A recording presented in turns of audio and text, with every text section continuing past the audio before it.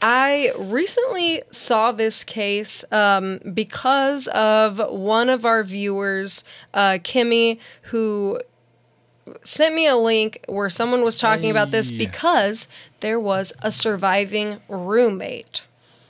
And that's an interesting aspect to it, but I see multiple things that are very interesting surrounding this case that kind of remind me of the Idaho 4 Moscow student murders, where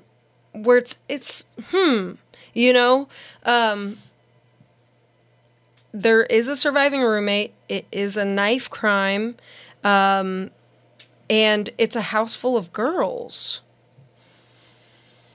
And there were theories about drugs.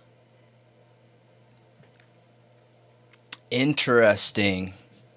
Weird, right? And, like, mobs. Yeah. Weird. Super weird. So, this is Halloween 2004. We have Leslie Ann Mazzara and Adriane Insogna. I'm not going to keep saying her last name because I don't quite know how to say it. Like, I heard it said a lot and I still, like, I know I'm butchering it. So, Adriane and Leslie, they were women in their 20s, you know, figuring out life. They were focusing on their careers, and that Halloween night, they were handing out candy. So they're handing out candy. Adriane is, she's more of like an intellectual, while Leslie is more of like a beauty queen, like even won a pageant and everything. And at the time, Leslie was working for a winery ran by Francis Ford Coppola, which was the director of The Godfather. Okay. Weird. Yeah. Yeah. That might be why there's the mob idea, you know what I mean? Yeah, exactly. That is exactly why. You're right. Adriane, she worked at the Napa Sanitation District as the assistant engineer. So you see, Leslie's like the more social one. Adriane's more of like the intellectual, serious one. Yeah. Anyway, and they had a roommate named Lauren, who ended up being the survivor. So that night, they're handing out Halloween candy, and then they all turn in basically for the night and are hanging out after their little Halloween fun. And Lauren, the surviving roommate, ends up getting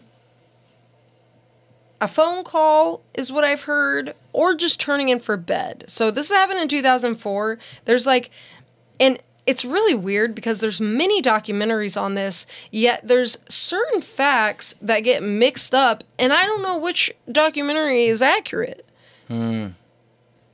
Like, even later in this case, psychics got involved, but do you know how many documentaries talk about the psychics involved in this case? One out of tons. Like, nobody talks about the psychics that were involved in this case that actually helped literally solve it. Well, I mean, it could be public perception. You know what I mean? You know what's interesting is a lot of people, especially in the true crime community, put down psychics so much. But do you know how many times actual police use actual psychics? One of the officers was talking about it in this documentary I was watching about the psychics, and the psychics literally basically broke the case. I know. It's happened so many times. They are a huge reason it got solved. Huge. I think psychics bring a lot of, it's either black or white, because they are either legit or fake. Right. They're either a con artist or legit, but it's like, can you even be a legit psychic is a lot of people's question. Like, is that even possible? Yeah. I mean, statistics around police cases and investigations being solved once using a psychic is like above 50%. So, I mean, Yeah, I know. So, like I said, they're handing out candy. Let's just say they all turn in for bed, whether Lauren got a phone call or not. She goes to her room, she turns in, and then she hears her roommates going upstairs and going to bed and saying goodnight until about, they're all asleep. And then at 2 a.m., Lauren is awoken by glass shattering and blood-curdling screams. Immediately, she is like trying to figure out what is going on. She's hearing footsteps. She's hearing screams. She's terrified. And she peeks out her door. She stands there. She's trying to see what's going on. And she sees a man going down the stairs. And I've heard that she heard him crawling out of the basement window, but then in some of the documentaries I don't hear that. All I know is this man was trying to evade the home, and she herself ran and went out of the door and hid outside.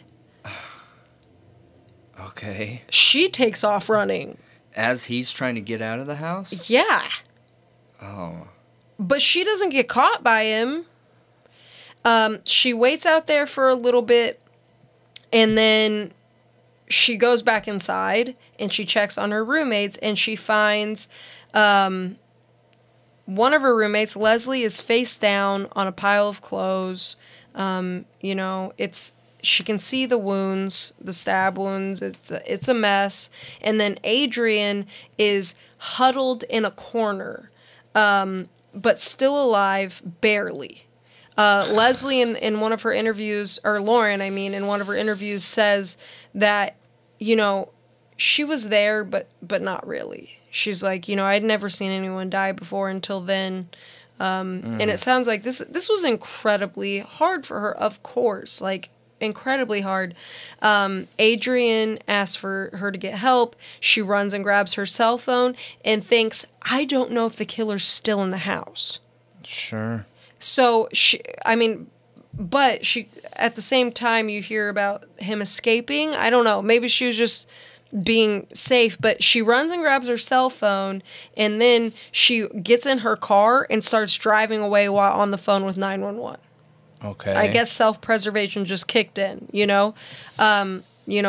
she says, like, we've been attacked, it's a bloody mess and everything, and they're like, who? And she's like, I don't know. And they come out there, and sadly, both girls, Adriane and Leslie, pass away at the scene. Well, they find cigarette butts outside. They find, which are a specific type of cigarette butt. In 2004, is it Turkish gold, right? Turkish gold? Yeah. Is that what they are? Yeah, I think there's Turkish golds, there's Turkish silvers, Turkish gold. I'm pretty sure I have that name right of the cigarettes, but that was a new brand. Like, literally had just come out in 2004. Okay. They find multiple burned down to the butt, meaning that person was there for a while. Like, they were sitting there for a while, deciding or watching, whatever. They were there a long time. They collected those. There was also evidence of blood splatter on the wall. So it appeared that the killer had injured themselves while committing this crime. They collected that. And it took a long time for them to figure out who did this. It makes me wonder if it's someone young with new cigarettes like that. Because, a lot of old-timers have their type of cigarettes that they smoke, and they stick to them. It was a younger person. Oh, yeah. So, it took a really long time. So, originally, the police felt like because Leslie was dating a lot... Okay. And she was like a pageant queen, that it for sure she was the target. Okay. And so they start investigating all of the guys she went on dates with. There was some weird stuff about one of her ex-boyfriend's fathers continuing to inappropriately call her, even that night. He had called her that night. And it bothered her. That's literally why she left her boyfriend, I think, is because of his weird father. And he was still calling her and called her that night. He got cleared. They collected over 200 men's DNA. And none of them, all of them were cleared. None of them were the guy. 70, what did I tell you? 74? Yeah. So I saw one of the lab technicians or somebody, a forensic scientist, come on and say, we got 74 pieces of evidence turned into lab for this case. She's like, that is incredible because we normally only get like 1 or 2 sent to the lab. I was like, this is a major case of incompetence. Clearly. No, I don't know, man. The cops seemed like they were really on it, like from the beginning. They collected over 200 and something people's DNA. Yeah, but that's testing other people to match one piece they already have. Yeah, there was no match in CODIS. So that doesn't add to their physical evidence. Physical evidence is normally an expertise that they come in and they're able to see areas that they could gather or gain evidence that would be beneficial for a trial. So when you see a lack of quantity of evidence, then you either have somebody who doesn't have enough experience to understand that, like, hey, you know, taking pictures in this way or gathering this or checking miss here, or you know what I mean? Like, that's all evidence. So probably your CSI or your investigators don't have experience and understand that that can help you. That can, you know, finding a suspect is like solving a puzzle. Yeah, so I don't know if that's the total pieces of physical evidence collected. That is what was turned over to the lab. Oh, got it. So I have no idea. Yeah, that could be a totally respectable number then. That you don't turn over every piece of physical evidence to the lab. That's just what needs to be tested in further analysis. Exactly. Yeah. Yep. Exactly. Yep. But her saying that they normally only get 1 or 2 was kind of odd to me. Anyway, I thought that was an interesting number. It's just something to note, you know, as instructive for future cases of evidence turned over to a lab for a double homicide in a home of 2 girls, and it's a stabbing, okay? So they go on this wild goose chase, you know, with all of these men, never considering that Adriane was the target. Never considered that. They always considered it Leslie. Now, Adriane had a best friend named Lily.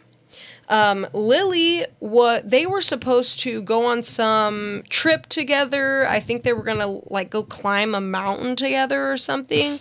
And Lily had literally called off her engagement to her fiancé because of some of Adriane's advice, because they were having a lot of issues, because her boyfriend, Eric Coppola, was a drunk. And they had a lot of problems in their relationship, and she wanted to go on this trip with her friend, and so she called off the wedding.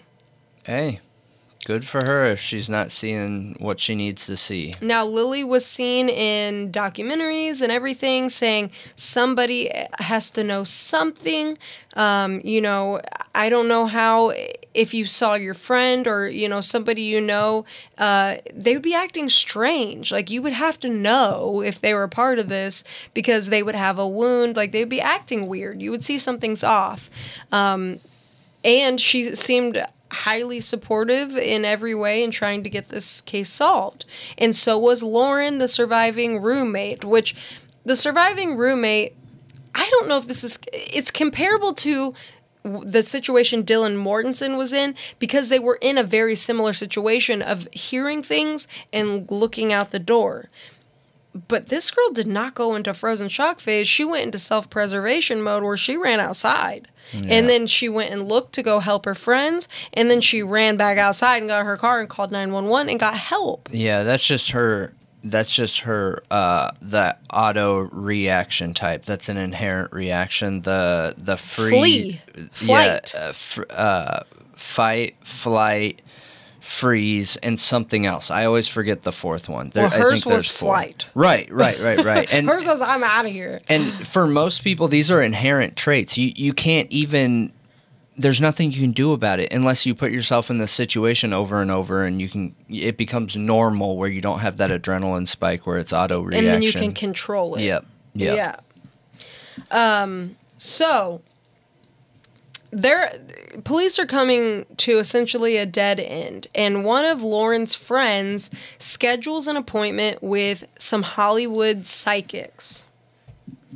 These Hollywood psychics, end up giving really little bits of information where Lauren was like, okay, that's weird, because the first thing one of them said was, oh, the first investigator on the scene, she had to leave. She couldn't be here. It made her sick. And Lauren looks, because one of the cops went with her, and she's like, looking at the cop, is that true? And he was like, yeah, and that's not publicly released information. And then they start talking about, like, do you know, there's 2 sessions, okay? Because the cops actually went back to talk to the psychics after this on their own. Yeah. Because there was so much information. But a few of just to combine them both and the information they got from the psychics was, they said, do you know a person named Lily? And Lauren's like, yeah, it's one of Adriane's best friends, and they wrote it off. They were like, oh, that means nothing. She's just probably talking about Lily because she's her best friend and wants to, like, give her a message or something, you know? And so it's a team of 2 psychics. One does the talking, one sits there and draws images from the other side. And they drew an image. No way. And it looks like the killer. No way. For real. I don't doubt psychics. I think that psychics is just a science that we aren't there yet. I don't think it's all like, woo, voodoo and stuff. No, there's going to be a way to measure it. We're just aren't there yet. Yeah. You may be... I think you might be right. Because memories, we've just recently proven that memories are material. Have matter. Have matter. They do things. They make water freeze in certain ways and do certain things. We're able to prove that it has, matter to it. So, like, how do we not know psychics aren't just able to in tune themselves with these random things laying around that are the memory matter, I don't know. Our science just isn't there to measure it yet. Yeah. So, and they also got something about the cigarette butts. Gosh, what was it? It was something about the cigarette butts, and that struck, like, that basically flipped a light switch in Lauren's head about, I think they specifically said the brand of the cigarette butts to Lauren, and Lauren didn't know that. And it wasn't, I don't think it was publicly released information either. And it flipped a switch in her head, and she's like, oh, wait, Lily's boyfriend, Eric Coppola, smokes those cigarettes. That's weird, And in all the documentaries, they completely skip over the fact that the police only got this information from Lauren because of a psychic. They just omit that completely. It's probably not good for movies because so many people doubt psychics. Dude, it's great for a movie because it's incredible. And people love that voodoo stuff. What are you talking about? That's why those movies are big. Not everybody. Not everybody. No. You're right. I think it's like 50-50. Okay, maybe. Yeah. But anybody who's Christian is more than likely, especially Southern, like Baptist, is going to be like, nah, that's the devil, bro. Yeah. I mean, the devil's out here helping solve crimes. It creeps people out, so... I don't think it's as accepted as... Yeah, but I mean... I don't want to get into like the politics of that or anything like that. Moving on. Like I said, I believe it's a science. No heebie-jeebie voodoo. Like, it's it will make sense. Okay, so anyway, so she gives them Eric Coppola's name, and come to find out, it's over a year later, and he was never even on the radar. He was never interviewed. They never collected a DNA sample from him. Nothing. And you're trying to tell me that these cops weren't incompetent? What? He was overlooked. I think that's weird. They clearly never built a suspect tree, because with every single person, what man and what, or do they have a relationship? Are they, straight? Are they gay? Are they whatever? Okay, now who was the person that they were closest to? Who's that? Like, what? I agree. It wouldn't have been overlooked. I agree. It should have been looked at. Anyway, so it's a mistake. It is what it is. It is a mistake, and they admit to that mistake. They do. Oh, well, that's all. Yeah. That's so. Yeah, accountability enough. Like, things happen, bro. Yeah. So they actually, after Eric seeing some information break on the news about the case, he was feeling a certain type of way and was like, I'm gonna get caught anyway. I should just go turn myself in. And what's funny is, after Adriane and Leslie's death, Lily thought, oh my gosh, life is short. She wasn't going on that. She said she wanted to go climb that mountain for her friend because she couldn't. And Adriane actually had said that she would die happy knowing she climbed that mountain, and died before she could ever do it, which is really, really sad. So she was saying she was going to go climb it and everything, and then decided that life was short. I'm just going to marry him. And marries him. So this whole year, he's being overlooked for the murder of her best friend, and she freaking married him. No. And had Adriane's mother and family come to the wedding and speak. No way. Oh my gosh. Like we're a part of the wedding. Adriane's family. That is so messed up. Yeah. Super messed up. Also, come to find out, that Halloween night, Eric and Lily had ended up crossing paths at a Halloween party, and some kind of conversation that didn't go well. He was angry. He was, I think, drunk, and he decided that Adriane was the reason that Lily didn't want him anymore.